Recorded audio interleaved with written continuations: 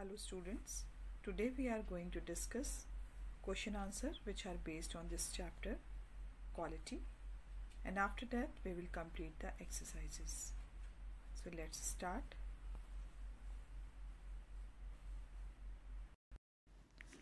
Before going to complete the exercises, we will revise the chapter once again. John Glassworthy quality contains Gessler the shoemakers. Second is author's complaint. Third is Gessler's experience. Fourth is elder Gessler's brother's death. And fifth is younger Gessler's brother's death. Now first, Gessler the shoemaker. The story is about two siblings, German shoemaker who were known for their shoemanship. They ran a rustic and traditional place and made bespoke boots as per a specific order. Their quaint shop had a small display of their finest work. It was titled after their family name. The story is written from the perspective of a royal customer and a fan of Mr. Gessler's work and craftsmanship. The narrator acknowledged the fact that the Gessler shoes are so durable that they can last for many a year, which makes a visit to the shop very rare. So the narrator begins with the visit to the shop. However, this time he orders a pair of Russian leather boots. The veteran shoemaker brings a splendid pair of golden shoes and made of immaculate Russian leather. The narrator falls in love at the first sight of those boots and gives his nod to the shoemaker.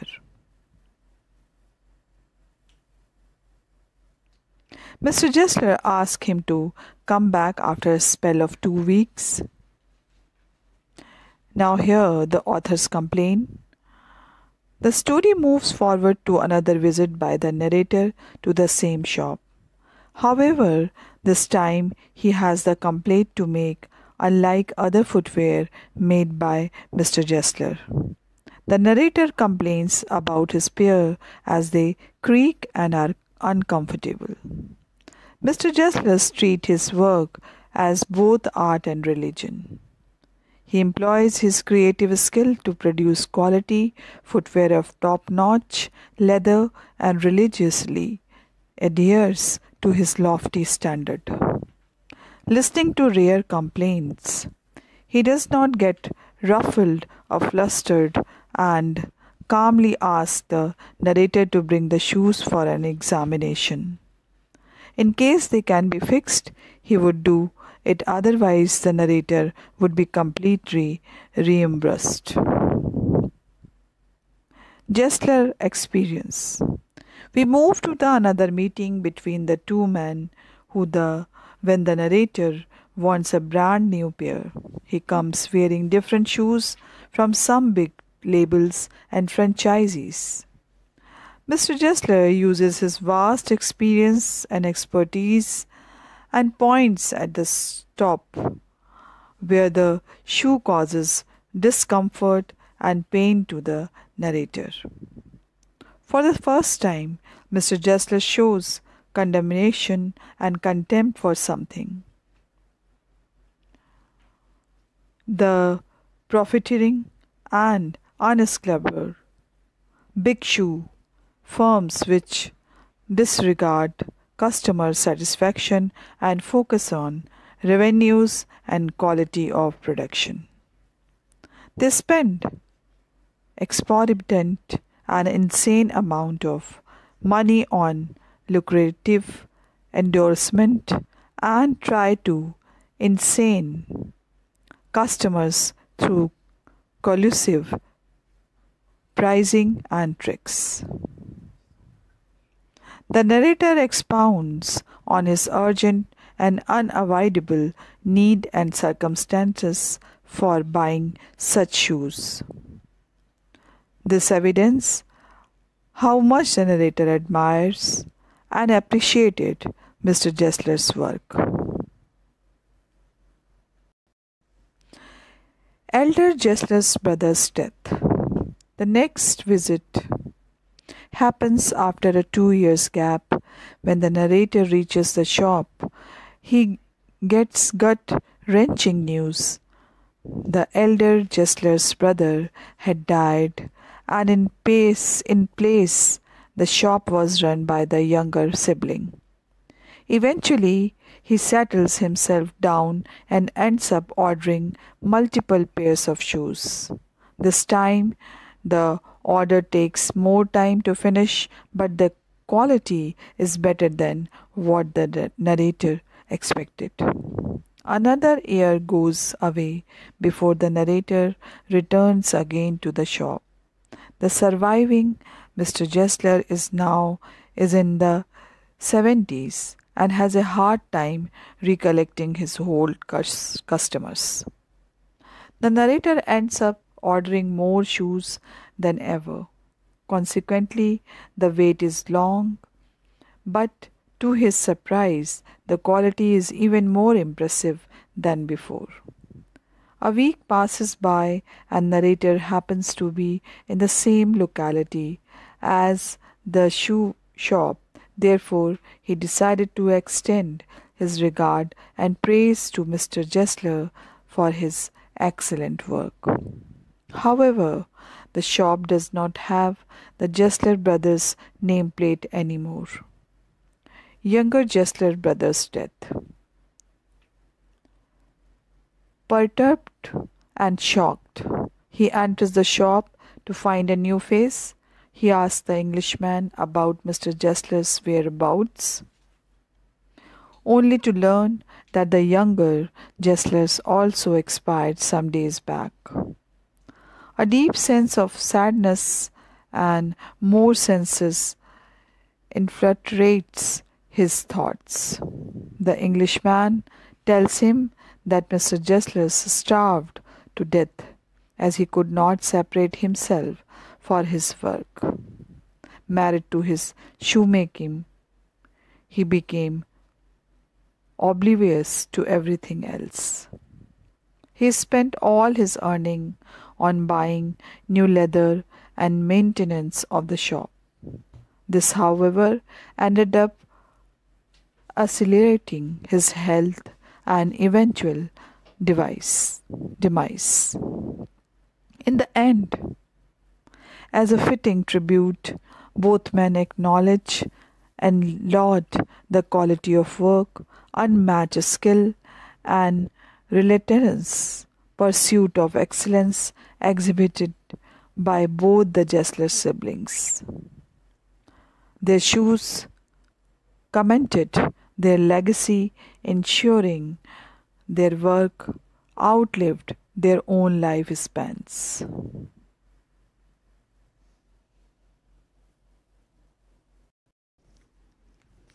Now let's talk about the theme of story quality. In Quality by John Glassworthy, we have the theme of commitment, determination, loyalty, honesty, dedication, and loss.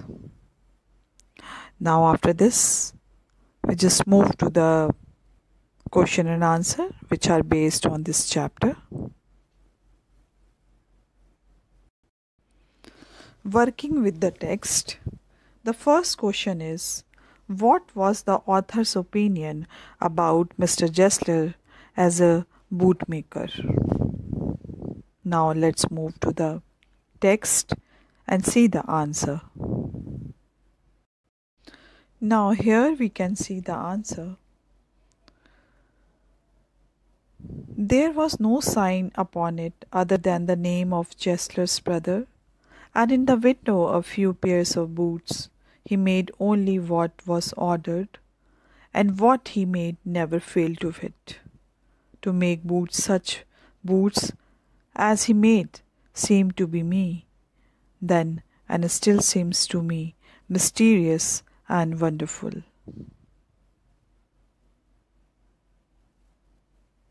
Now here you can see the answer.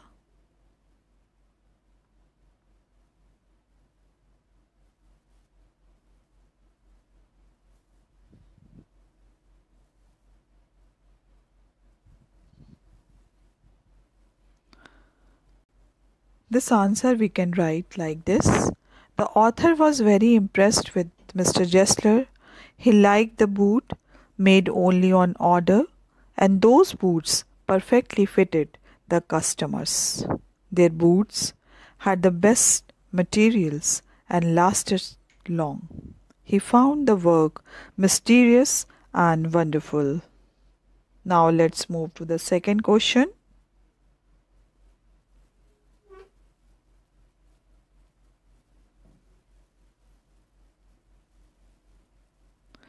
The second question is, why did the author visit the shop so infrequently?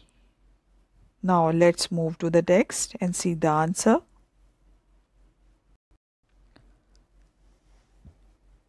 The author visited the shop so infrequently because the boots made by Gessler's brothers lasted too long.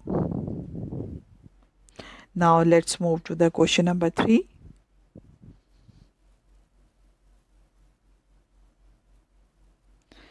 What was the effect on Mr. Gessler of the author's remark about a certain pair of boots? Now here we can see the answer.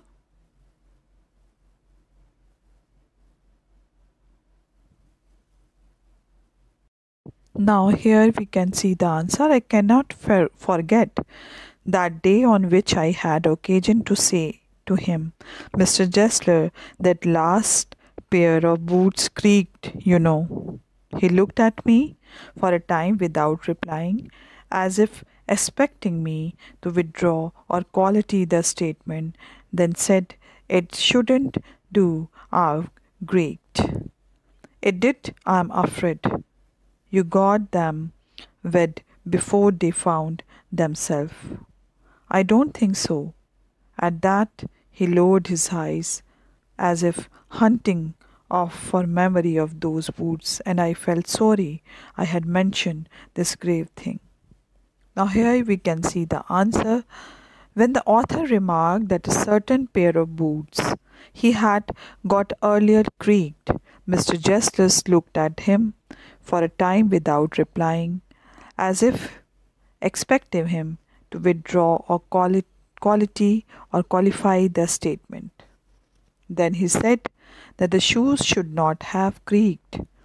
He then asked the author to send the boots back, and if he could do nothing of them, he could take them off his bill.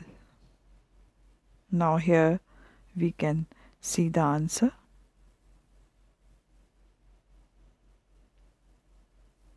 Now, let's move to the next question. The next question is, fourth, what was Mr. Gessler? Now let's move to the text.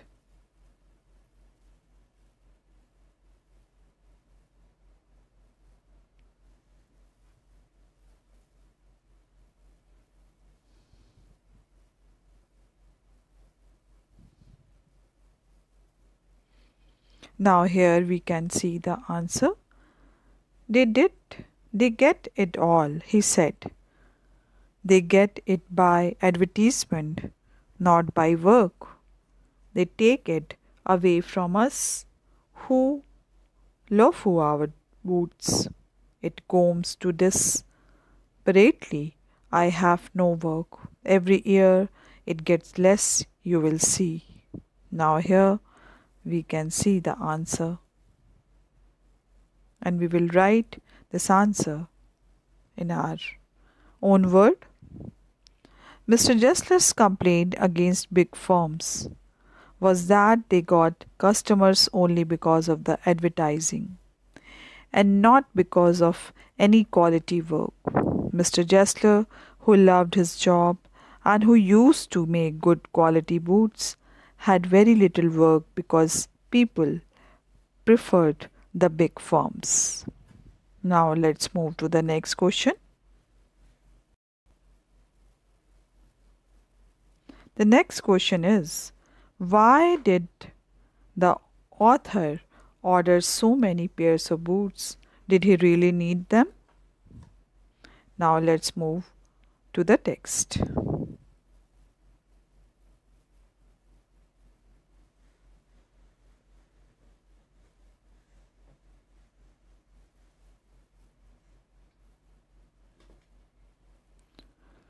I suppose the cause of his death. Do you want any boots? As he held up the leather in his hand. It is a beautiful piece. I ordered several pairs. It was very long before they came, but they were better than ever.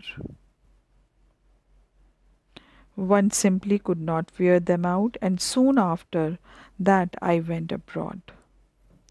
And before seeing this, we just see the situation, what was happened over there. Oh, I'm sorry. Yes, he answered. He was a good man. He made a good boot, but he is dead. Now, here we can see the answer. And after that, the remaining part of the answer is here. So, we will write the answers like that. The author knew that the Mr. Jesters made good quality boots. Every single pair of boots was good enough to last a long time. He came to know from Mr. Jester himself that in spite of his love for his job, he could not get much work. This was because people preferred buying boots from big firms. Seeing his hardship and struggle, the author decided to order many pairs of boots, even though he really did not really need them.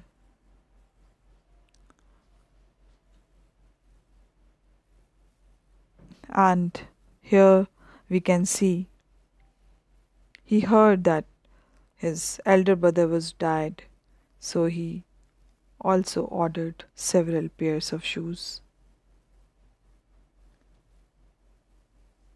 And the answer, which are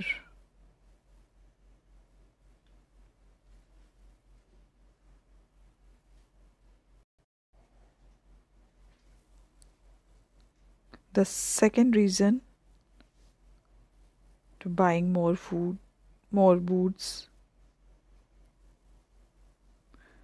As best I could, I explained the circumstances of those ill omened boots, but his face and voice made so deep an impression that during the next few minutes I ordered many pairs. They lasted longer than ever, and I was not able to go to him for nearly 2 years. Now let's move to the exercises which are based on this chapter. Working with language. Study the following phrases and their meanings. Use them appropriately to complete the sentences that follow.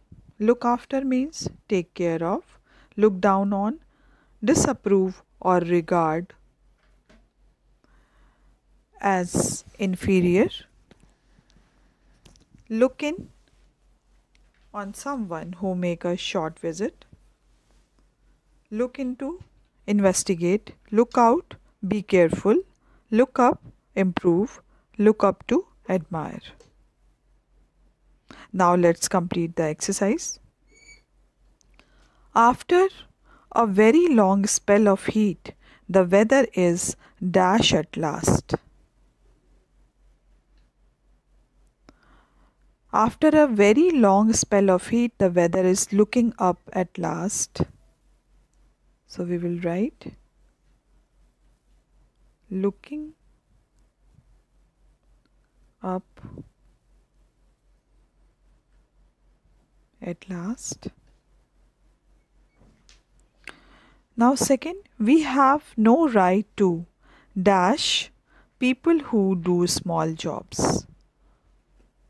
We will write here look down,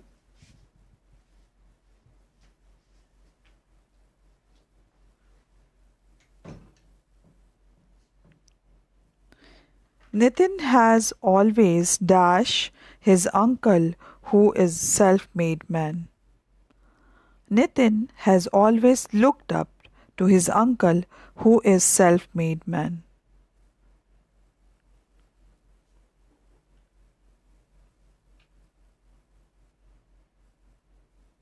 Fourth, the police are dash the matter thoroughly. The police are looking into the matter thoroughly. Looking into.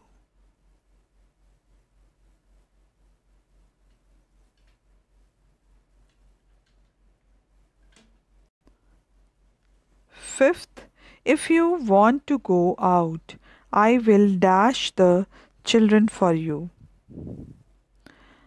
If you want to go out, I will look after the children for you.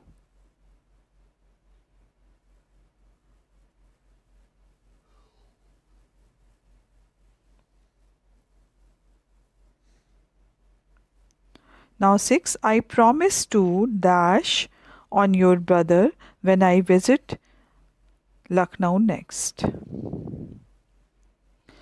I promise to look in.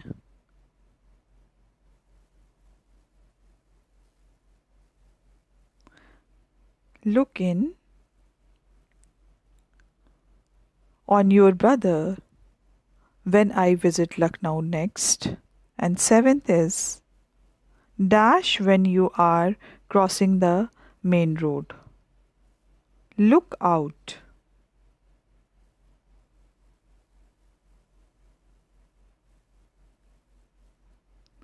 Look out when you are crossing the main road. Now, the second question is read the following sets of words loudly and clearly. Caught, coat, coast, cost, tossed, toast, got, goat, rot, wrote, blot, blot, not, note. Each of the following words contains the sound sh, as in shine, in the beginning or in the middle or at the end. First, speak out all the words clearly, then arrange the words in 3 groups in the table on page number 80. Sheep, anxious, portion, shoe, trash, shriek, ashes, pushing, marsh, shore, sure, polish, fashion, fish, nation, mouse stitch. Now here we have to complete this exercise. In initial we will write sheep,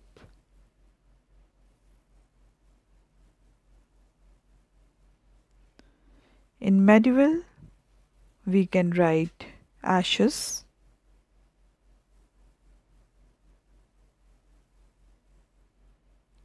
and in final we can write marsh.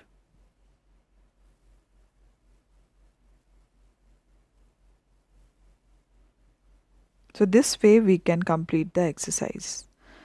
In fourth, in each of the following words, ch represent the same consonant sound as in chair. The words on the left have this sound initially. Those on the right have it finally. Speak each and word clearly. Choose, bench, child, march, cheese, peach, chair, rich, charming, research. Underline the letters representing this sound in each of the following words. This way we can complete. And in speaking, do you think Mr. Justler was a failure as a bootmaker or as a competitive businessman? What is the significance of the title?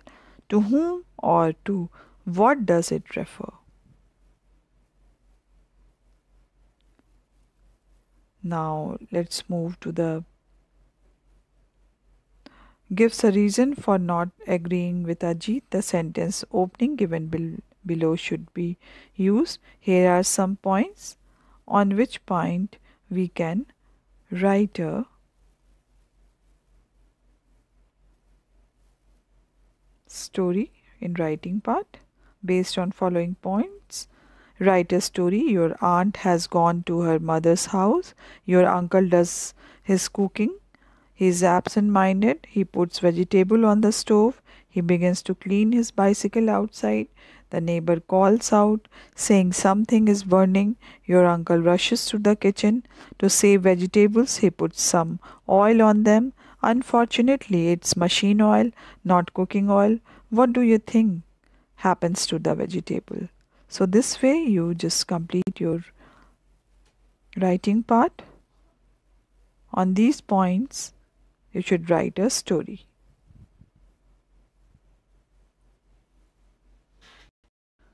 Now, in the speaking part, we will discuss these questions. Do you think Mr. Jessler was a failure as a bootmaker or as a competitive businessman? Now, here we can see the answer. Mr. Jessler was successful as a bootmaker because his customers were immensely satisfied with the boot he made. This perfectly fit them and lasted long. Yes, he was a failure as a competitive businessman. He didn't have money like the big firms, so couldn't invest in advertisements. He lost his business to them. He took time in delivering the boots because he made them alone. He lost his customers because of the delay in delivery. He worked hard, striving for long hours. Whatever he earned went on paying the rent for his shop and for buying leathers. He spent days of great penury.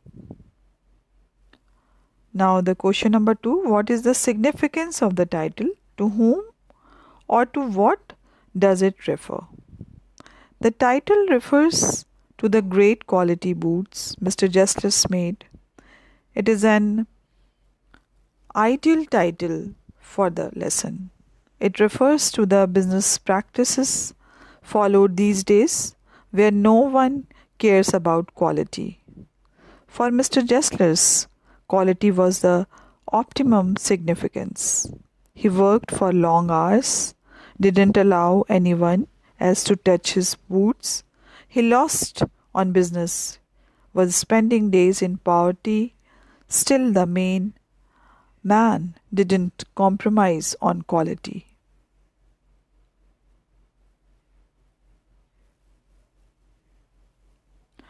Now, here the question based on the accent of the Mr. Jessler because he was a German.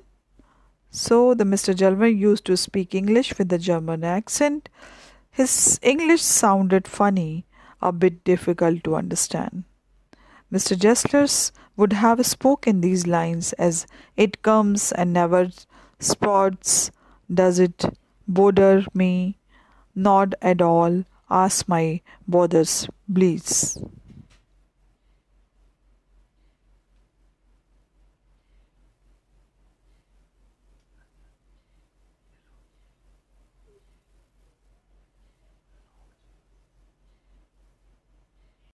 More question which can be asked: how did Mr. Jessler die? Jessler died of starvation. He was very dedicated worker and he wouldn't let anyone touch the boot except himself. He spent his time day and night in the shop and did not find time to eat and save a penny. As a result, he died of starvation. Now, next question: what was unique about Mr. Jessler? Answer you can write: Jessler was unique because he made only ordered boots, which were mysterious and wonderful in shape and fit, in finishing and quality of leather. They were the best. Undoubtedly, his work was unique. And now, next question can be asked: what is the story of quality? Quality tells the story of Mr. Gessler, a German shoemaker. Although Mr. Gessler makes the best boots in London, his business is failing because he is unable to compete with the big companies around him. There was no sign upon it other than the name of the Gessler brothers, and in the window a few pairs of boots. Now the next question can be asked: what is the theme of the story Quality? In Quality by John Glassworthy, we have the theme of commitment, determination, loyalty, honesty, dedication, and loss.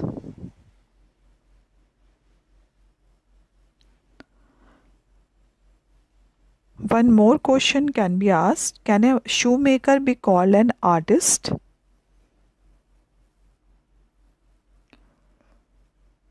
Yes, if he has the same skill and pride in his trade as any other artist and the same respect for it too. So the shoemaker can be called an artist.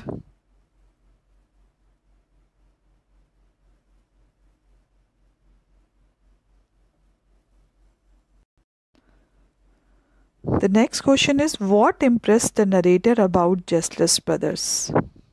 The writer John Glassworthy knew the Gessler brothers since he was very young, because his father used to order boots from them.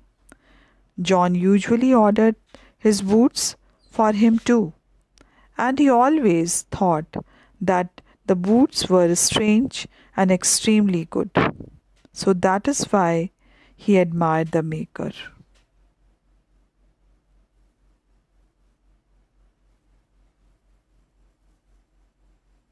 So these are the questions we have to complete and exercises which are given in this chapter.